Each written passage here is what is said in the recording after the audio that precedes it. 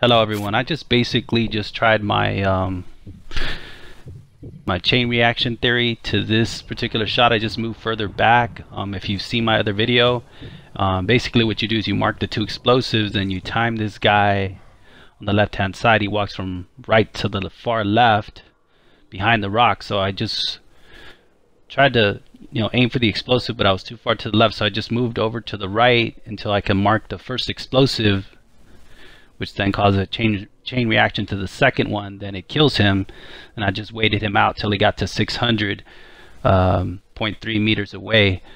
I didn't think I was gonna do it, but it did work. I just had to be patient. I had to try it a couple of times. You should try it. It's a lot of fun when you get it. I appreciate you guys watching, and talk to you guys later.